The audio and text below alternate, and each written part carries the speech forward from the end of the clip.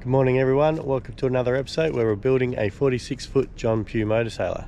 So I'm here in the morning, still got all the dew on the surfaces. It's bright and early today. Just start to dry up now. We're going to be starting with that sunroof area. I'm going to start taking that out and I'm going to move on to some other areas. One of the last bits to do on the outside of the boat here is fix up this cockpit area. So I'm gonna have to maybe make a bit of a play with that and get that sorted. So gonna get set up and start cutting some holes.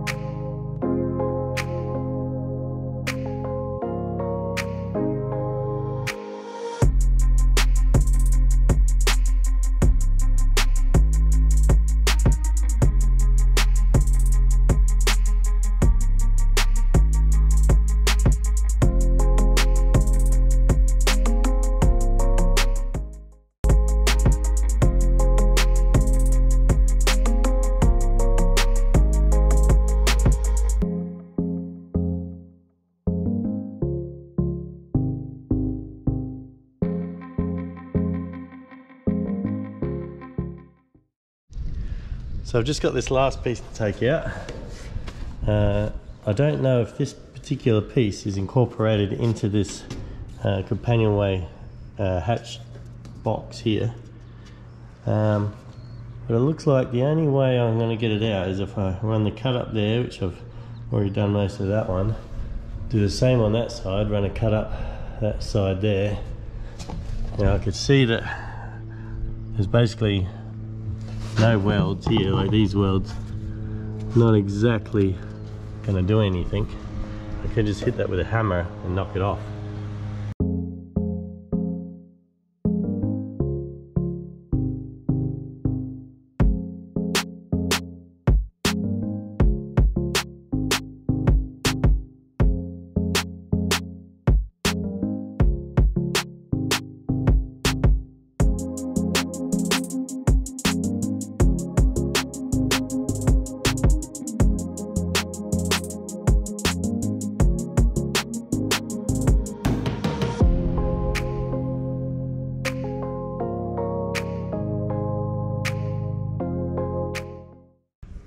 So as you can see, I'm hitting this with a hammer and it's not moving.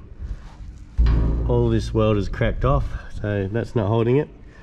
So that tells me that this guy has probably installed this first and then built this, because it seems like there must be weld on the other side of this, which is quite disappointing and concerning, considering you see the state of this. It's not painted.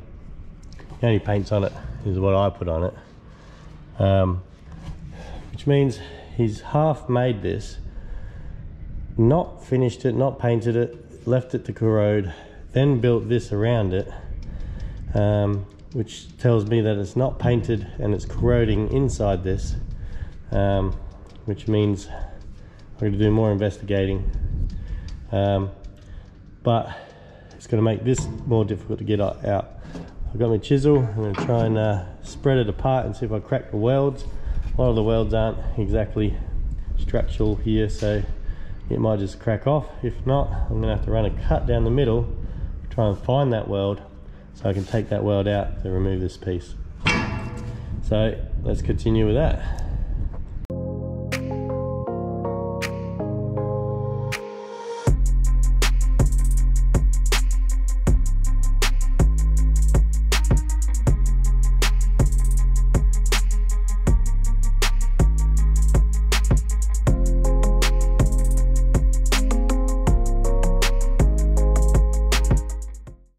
Don't know if you can see, but that weld's cracking all the way along, and I'm just going to creep these two pry bars. That chisel coming out now, go on this side of that weld, and I'll hammer that in, just splitting that weld as we go like a can opener.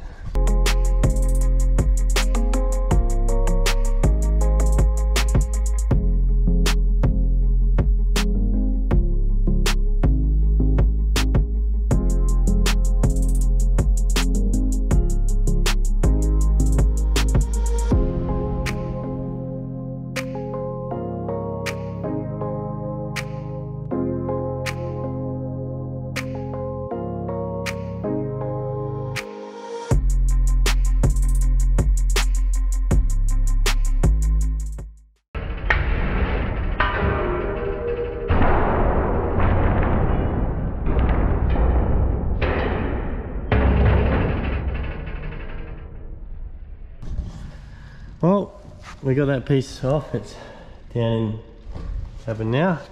So we get to see what's inside here.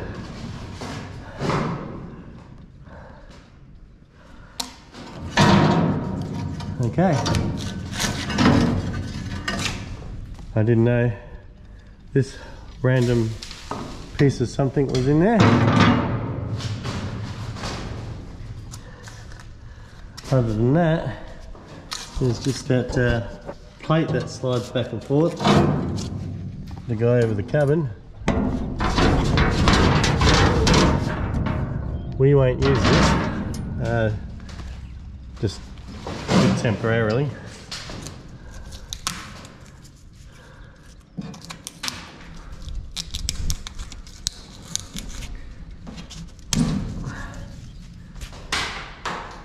Well, that was a nightmare.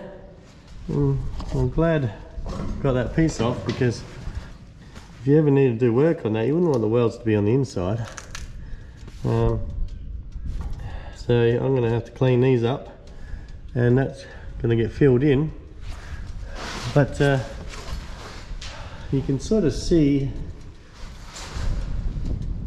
that plate, which is about that high, you got all this room underneath.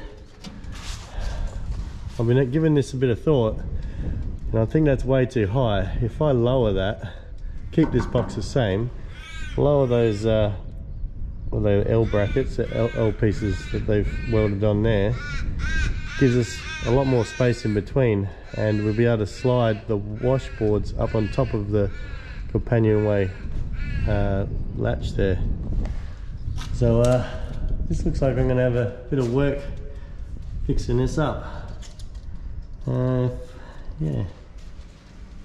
Alright. But gonna have to neaten this hole up, ready for the laser cutters, take some dimensions, and get a piece made up to sit in here. I may look at putting some more reinforcing in as well. Maybe put a beam through the middle, so that when I do put the plate on, it's a lot easier. It's going to sit on top. But at least we got it off. It only took a couple of hours, so I'll just finish cleaning it up. Alright, sitting here in my cockpit. That doesn't sound too good. I'm sitting down by the companionway here, and we're going to go on with a few jobs in the cockpit here. I didn't end up painting this because I was a bit unsure on what I want to keep and what I don't want to keep. So if we have a look around each one of these windows, and they've tacked in all these stainless steel pieces, and it looks as if they were just going to sit the windows in this groove here, maybe just glue them in with a bit of sticker flex. I don't like that idea. I reckon that's just got a bit of trouble waiting to happen. So they're just going to insert one in here and maybe glue it in. It looks like they could have tried to slip it in between the grooves here. They left a bit of a space, but it just doesn't look like it's going to work. So see, we'll just put a bit of sticker flex on there, press a bit of perspex into them. It's not a lot of like adhesive area on that. So I'm not exactly happy with this whole process. So I'd be happier to take all these tacks off, remove all these pieces of stainless, and then do what I'm going to do on the inside and weld in studs, slip a larger piece of perspex over the window, and then we'll clamp that down with a rubber gasket. So that would fix the window issue. And before you do that, I'd blast this again and get it all painted properly. Now, I'm a little bit unsure of the height. So I've got my head can, if I stand up straight, my head will rest against these beams. Stand up straight, my head can basically touch the top of there. So a little bit unsure whether or not I want to raise this a bit. And we've got these steps down here, and as I lower myself down, it gets awfully close to banging my head on here. So I mean, I'm what, 6 foot tall, and I don't want the idea of maybe clashing myself out on this thing.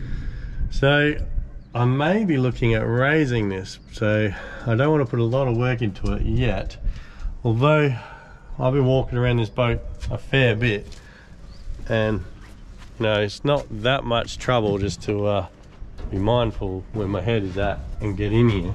And when I'm in here, if I just relax a little bit, you know, I can get my hand in here and I've got a bit of space. So as long as I'm not thinking I'm going to stand up nice and straight. So it's not a bad setup. It's probably usable. It's a lot of work to move it, so it's probably not worth doing. I am used to working on submarines, so you know, I'm used to crouching over. When I'm out here anyway, I'll probably be sitting down. So probably leave it. You know, if it bugs me too much, then I'll probably get into maybe lifting the roof a little bit. The higher I go with the roof, the more issues I'm going to have with having a boom come over the top of it. So the lower the better. So to go on with our next job, I might start looking at this companionway entrance. So with this companionway, one of the things I'm not too pleased with is how high this 50mm angle line is. So that box out the front here, that's 80mm high. So we've got 80mm of space to use inside that box. And then we've put 50mm angle line on here. So that leaves us with 30mm in that box. So then they've gone and put this little cover on the top, which is nice. They've done a good job there. That's 20mm. So in between, they've only got this sort of galvanized plate to slide back and forth for the top. Thing I'm thinking about is there's a lot of wasted space in there. So I mean, basically 50mm of wasted space. So what we could think about would be, this being an aft cabin means we've got no aft storage out here. There's no lazarettes underneath any of these seats. There's no sort of lazarettes out there. So when you take your washboards out, you've got to put them somewhere. So you'd probably hand them inside the saloon area there, and you'd stow them away somewhere, maybe under one of the couches or something, or under the staircase. But what we could be doing is not having 50mm angle line on here, dropping it down to maybe 20 to 25mm, giving us another 20mm of clearance here. And then as you take your washboards out, sit them on top of here and push them all out of the way so that they're stored inside this little compartment. So yeah, we're not having to look for a spot for a washboard. That being said, this is also galvanizing. You know, I don't want galvanized on here, so that's going. I think they've done a good job making that box out there, but I may need to cut that box out to get this angle line off, and then remake the top and actually put some proper slides in. You can use wood to slide, you can also use brass as a self-lubricating metal. There's a few options that we've got. We can run linear slide bearings, but might just use the angle line and then even put a Teflon strip on it to make it slide nice and smooth.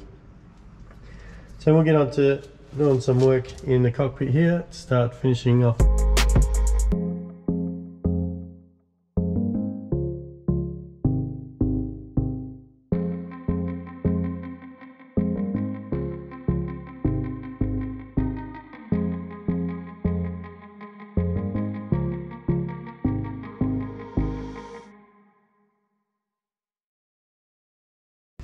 So that's all the windows taken care of. We've got all those borders off. I've just got to clean up a few of the tacks, and then we can go around and work out how we're going to attach our windows. So next up, I'm going to take out this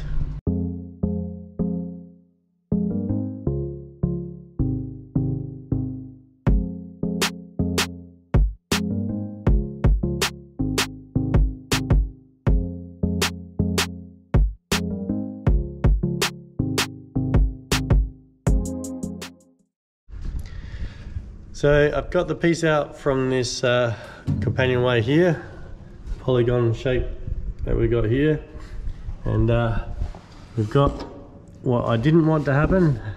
They've done is they fully welded all the way up this piece. Now I can't get to that with the grinder, having this box in the way, which means I've got a little bit more work having to remove that box. So I'm going to take all these angle lines off, which will drop this down, and we can put our washboards and everything all in the same spot. So I'm going to continue on with that. A couple of little jobs that we're going to get to is these steps. They're probably fine. Now they are, they're in a good position to walk up and down. However, it's odd that they've just come out here on a 90-degree there. They could have just continued on all the way out here, and then you wouldn't have this sharp corner to bang into. Even if they were going to put a, you know, like a, I don't know, anything on here, like a teak or wooden step, still don't see any reason to have this nice sharp edge here.